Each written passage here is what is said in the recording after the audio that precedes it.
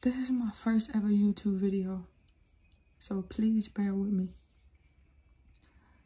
I did not want to do this video, like I really didn't, like, but Jesus just had a calling on my name to do this video. He just keep calling me to do this video. And I really didn't want to do this video because I'm the type of person, I don't like putting myself out there. Like, I don't like putting my business on the camera. I don't like being vulnerable, you know?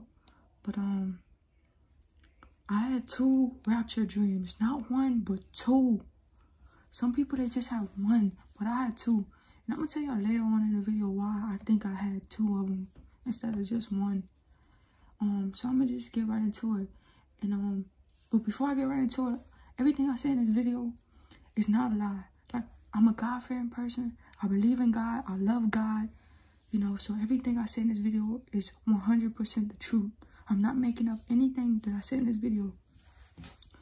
So, in my first dream, I was standing in this room in this house. And in this room, in front of me was a big glass, like a big purple, black kind of tinted glass in front of me. And I could see directly outside. And I heard this loud noise, like beautiful loud noise. It wasn't no scary, terrifying noise. It was beautiful. And when I heard this noise, I shifted outside. And when I shifted outside, a bunch of people was just surrounding me. And the next thing you know, it was angels on top of horses. They had angels to the left, angels to the right, and there was Jesus in the middle. Now, in my dreams, in both of my dreams, 100% the truth, I never saw how Jesus physically looked like. I can't give y'all a description. I can't tell y'all if he had a beard or anything. Like, I can't. I told my pastor about these dreams, and he said the reason why you never seen, you know, physically seen how Jesus looked is because Jesus is a spirit. And it made sense because I definitely felt his presence, like in my dreams. Like, he was definitely there. That was definitely him in the middle on top of horse. I saw the horses. It was definitely him. Like, I saw the horses. It was just normal horses. But the only thing I can remember is that the horses had red, like something red tied around their neck. Like, I don't know. It was like a red cloth or something tied around their neck. And the angels, they had on white. They had on nothing but white. Nothing but white. And they looked like normal people. They looked like normal. They looked like me and you. But their clothes was just so beautiful. Like, it was beautiful. But like I said, I never seen how Jesus looked. But he was there. That was definitely him in my dream. Like, that was definitely him. So like I said, it was this loud noise. And I shifted outside. And a bunch of people just was surrounding. It was just a bunch of people. And we were just surrounding each other. And when we heard this loud noise, it grabbed our attention and we looked up. Like, there was nothing you could do. Once you hear this noise, there's like nothing you can do. You can't look this way. You can't look that way. You can't confine in the next person. You know how, if you ever been around somebody, you ever been standing next to a person and somebody else does something crazy and you look to the next person like, did that person really do that? Like, did that really just happen? You can't do that.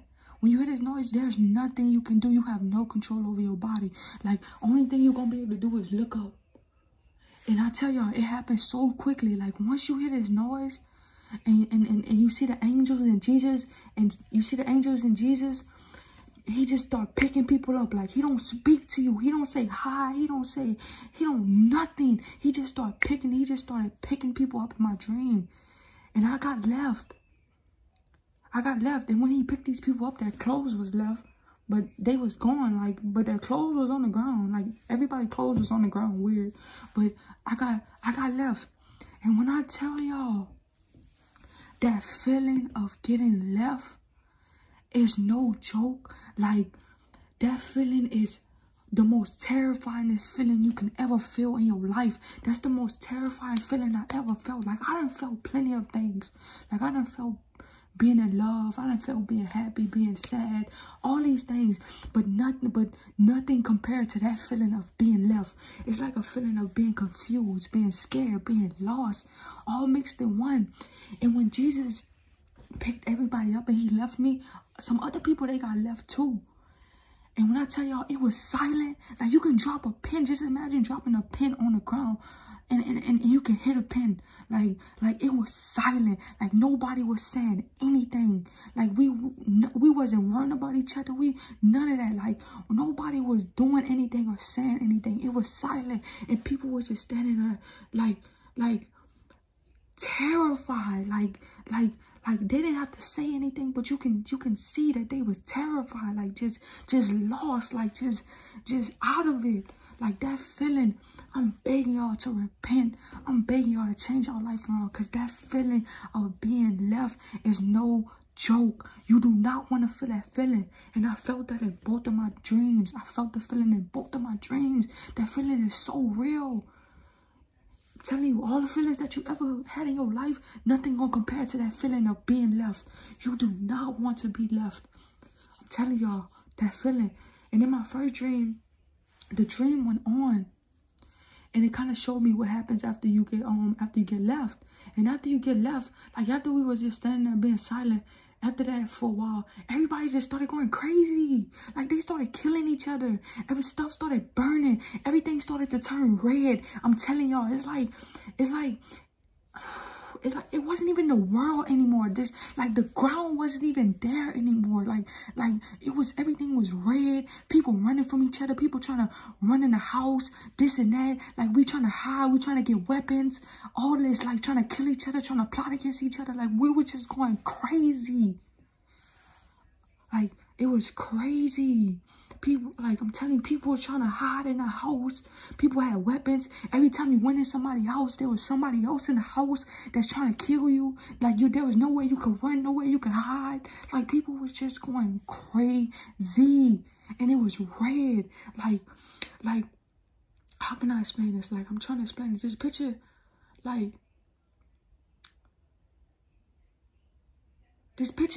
like, the whole world is coming out of the ground. Like, just picture the whole world is coming out of the ground. It's just like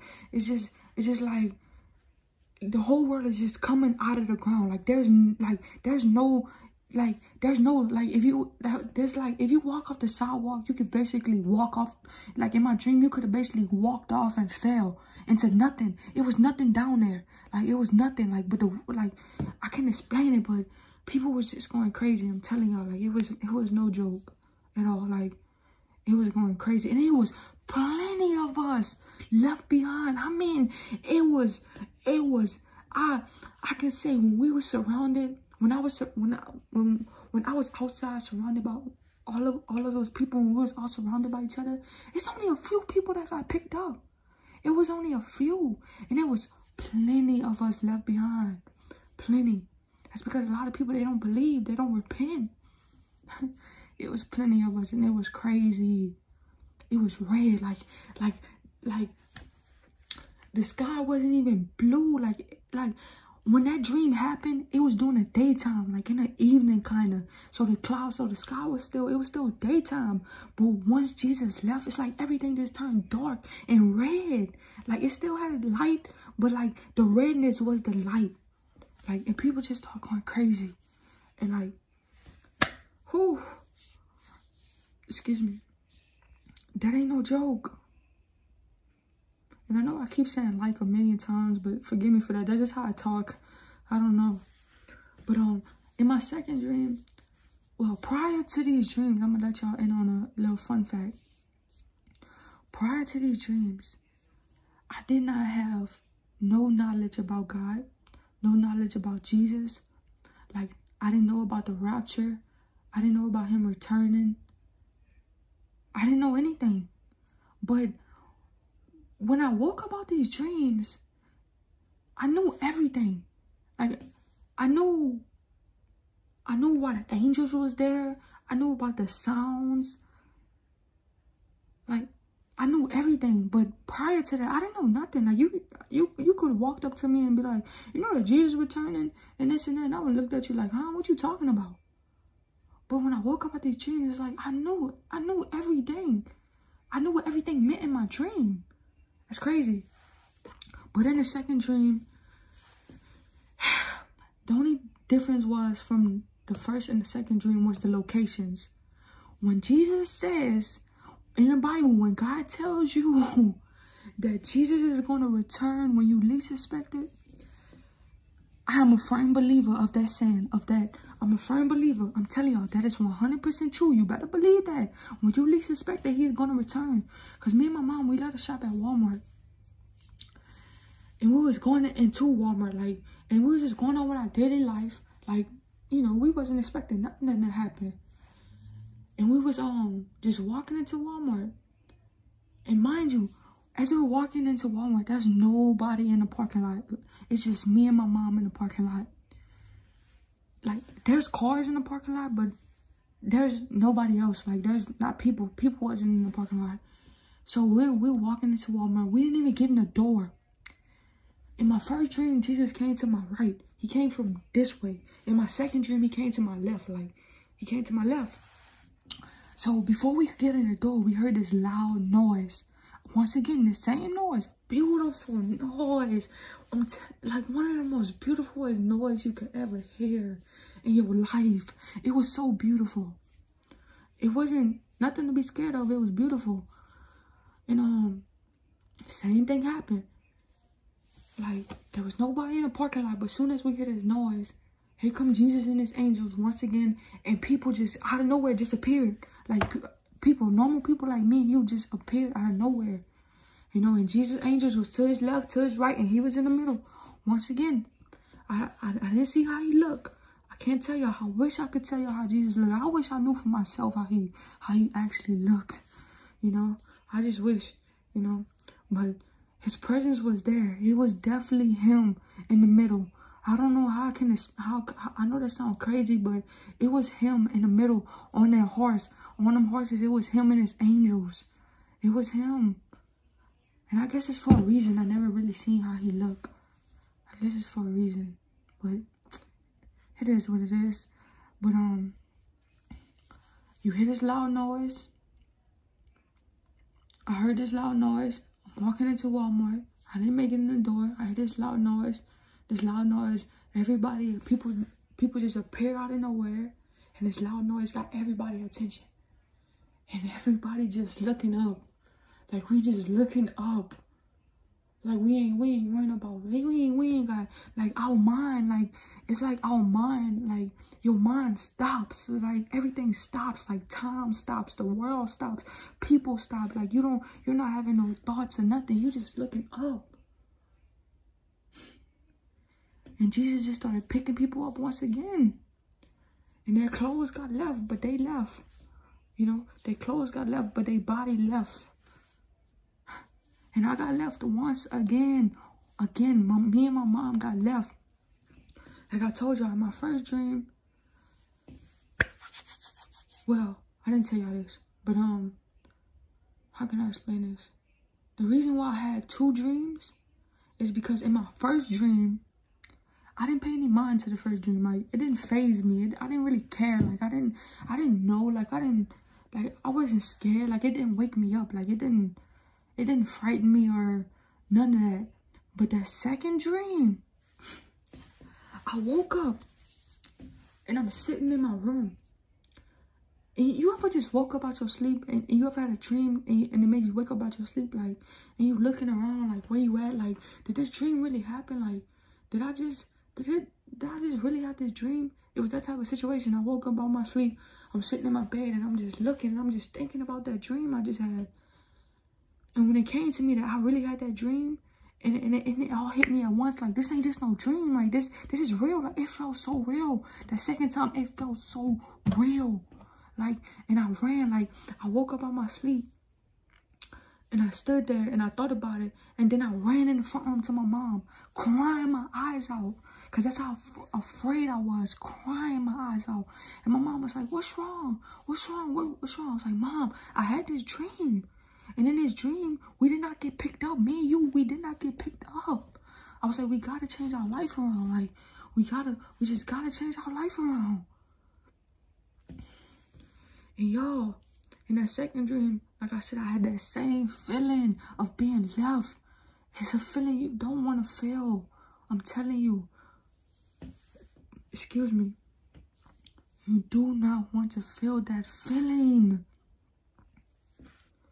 Like, that feeling ain't no joke. Please listen to me, please.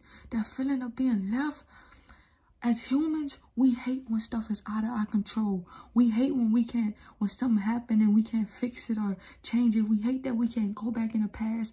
As human, we dwell on the past. When Jesus leaves you, all that is gonna hit you. You're gonna start dwelling. You're gonna start being like, man, like I can't, like you gonna know, like you're gonna have this feeling of there's nothing I can do. Like at that point, you're gonna have this feeling like I wish I would have done this. I wish I would have done that. But there's nothing I can. But at that time, there ain't nothing you're going to be able to do. Nothing. And in my second dream, it didn't continue. It didn't show me what happened after I got left. I just woke up after Jesus picked the people up. I just woke up.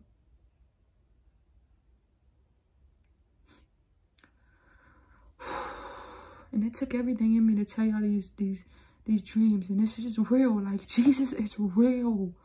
He is real, guys, and he is coming back sooner than we can probably think. Y'all, and God is just so amazing. God is just so amazing, you know. And they got a lot of people out here, they read the Bible, but they criticize the Bible. They talk about the Bible. They make fun of the Bible. You know, some people out here, they be like, well, if God is real, then why he ain't killing us like he killed those people in the Bible? Like, you know how God, when people were sin in the Bible, God would just strike them and kill them right away. The only reason why that's not happening to us, the only reason why when we sin, we getting spared and Jesus and God ain't just striking us and killing us and punishing us right then and there. I'm going to tell y'all one word, Jesus. We are covered by Jesus. We are covered by his blood. Like God made that perfect sacrifice to give us his only son so we can have time to repent. That's why Jesus died for us, so we can have time to repent. That's the only reason why God ain't nothing to play with. I'm telling y'all, God ain't no joke. My God loves and he cares and stuff like that, and he forgives, but my God also punishes and disciplines, and people don't understand that. They keep taking God kindness for weakness. Like, they really is out here taking his kindness for weakness. People out here, they out here sinning, and they saying to themselves, well, God forgive me, oh well, and they move on, and they stop sinning for a little while, then they go back and sin again. My God is nothing to play with. I'm telling y'all, my God is powerful. Don't you know my God can turn your house upside down right now? My God can do anything he want to do. My God can make you fly in the sky if he wanted to right now. Like, my God ain't nothing to play with. And the only reason why he being gentle and kind on us is because we're covered by Jesus. Y'all better get down on your knees and thank Jesus. Love Jesus. Praise Jesus. Understand, y'all gotta respect God. Respect his mind. Respect how he operates. Like, God is holy. Understand that. God can't have sinners and people that's lying and stealing and killing next to him, because God is not familiar with that. God is very holy. God doesn't lie. He doesn't steal. He doesn't kill. He doesn't hurt. He doesn't judge. Y'all gotta understand that. Y'all gotta respect how he operates. And we're made in God's image. So just think about this. God made us in his image. We have the same abilities he have. We're just like God. We don't like certain people being around us. We don't like negative energy. We don't like people that rob and steal and kill and rape and all that. We don't like that. God doesn't like that. But the only difference is we're doing the stuff that God doesn't like. We're made in his image. We have all the abilities he have. You know what I'm saying? You can rap, you can sing, you can act. God can sing, rap, act, do all those things too. We're made in his image. It tells you that in the Bible, in the beginning. We're made in his image. We're made in the image of him. We can do everything that God can do. I mean, we don't have the power. We don't, you know what I'm saying? God is the most powerful, man on this earth. Like, God is powerful. God is very powerful. We don't have that. We don't have power. You know what I'm saying? But we have abilities. We're made in God's image. Y'all just gotta respect God. Stop taking him for, stop taking his kindness for weakness. Stop playing with my God. Just stop. People just don't understand. Like, God is the reason why you're still breathing. God saved you from so many things that you can't even see. So many things God saved you from. You sitting here, you taking advantage of him. And I tell y'all like this. You know, I respect the process that I gotta go through to get to heaven. Because I know that heaven is set up the way it's set up for a reason. You know, let me ask y'all a question. If you knew that heaven was just like earth, they had sinners, killers, rapists up there, you wouldn't want to get to heaven, would you? I sure wouldn't want to go to heaven if they had the same thing that they have on earth.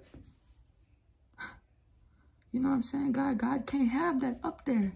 That's why heaven is set up the way it is. That's why heaven is so holy, it's so peaceful, it's so love and joy and all that. You know? Because God he can't have that up there. He can't have sinners and stuff up there. You know, he can't have people that don't respect him, don't believe in him. You know what I'm saying? And I don't blame him. I respect that 100% because I wouldn't want nobody around me that's doing all those things. Telling y'all, respect God, believe in Jesus, repent, change your life around. Jesus is real. He is so real. Oh, man, I'm begging y'all. Please just repent. Please change your life around. Please give your life to Jesus. Please give your life to God. He will change your life around. But that's all I gotta say, guys.